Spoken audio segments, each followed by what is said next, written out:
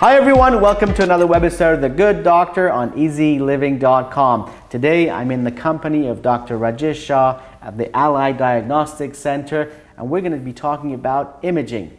One of the important things about medicine and imaging is that today we get a lot more visibility. Isn't that correct, Dr. Shah? That's very right. Let me take you through the past couple of decades where radiology has really evolved. I'll talk about imaging in general, and then we'll move to a little more specific in musculoskeletal or neuroimaging. If you consider the time about 2 or 3 decades ago, radiology, all that it had was simple X-rays or ultrasound imaging. But if you see over the past 2 decades, in the 80s the CT scan came in, and in the 90s the MRI came in. And since then we haven't stopped. With the development of the computer age and the information technology, we have a lot of tools now. Imaging has become much easier, much better in quality, high definition, high resolution, whereby actually we can visualize things which are going on inside the body.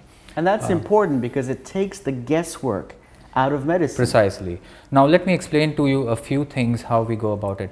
If we think about imaging, it's not imaging alone, it's good quality cross-sectional imaging, whereby we can get into the tissues, see actually what's going on.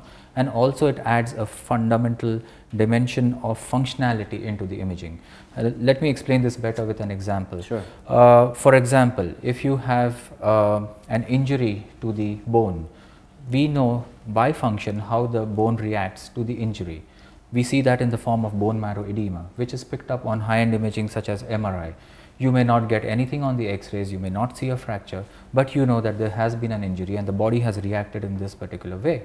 Similarly, if we have a patient who suffers from, say, a suspected stroke, we are not sure whether what the diagnosis is in the first few hours.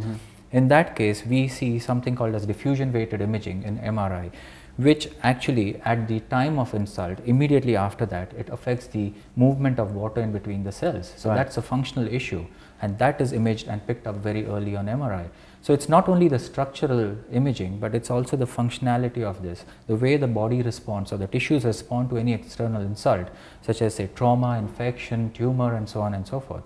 So by the imaging characteristics, we are able to differentiate between these things. So this is how significantly it has evolved, and not only has this helped us in imaging, but also helps the clinicians in better understanding the disease process, because if they know that the body reacts in this way, or this is how the pathology goes, they are in a better condition to actually treat the patient and go about the treatment planning.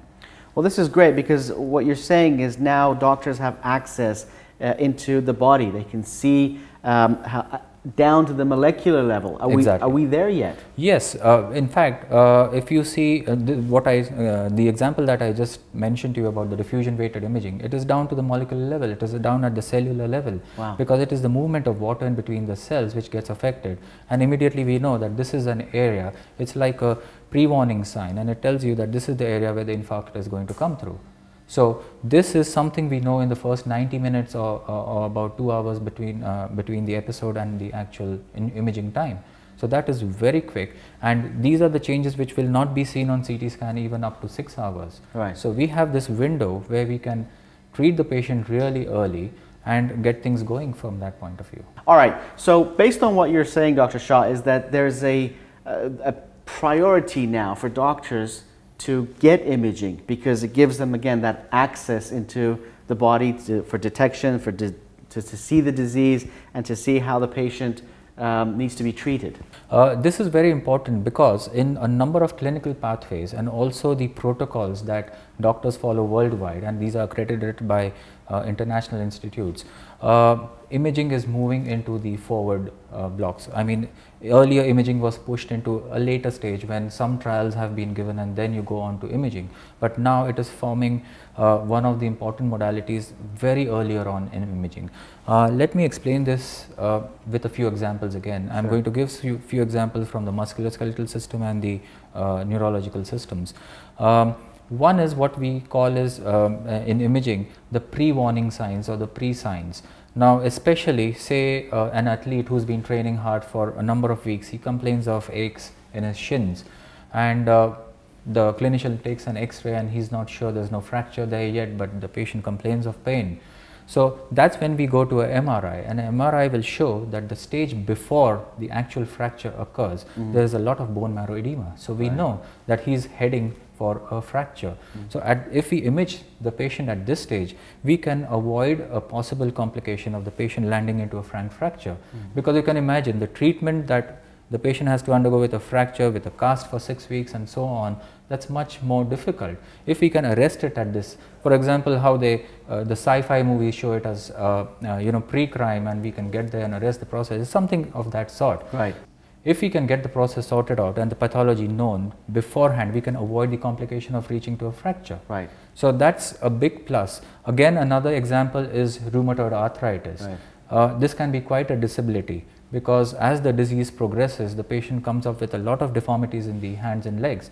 Now, in this, we have microimaging, or in MRI, we have imaging available to detect small micro erosions which occur in the small joints of the hands.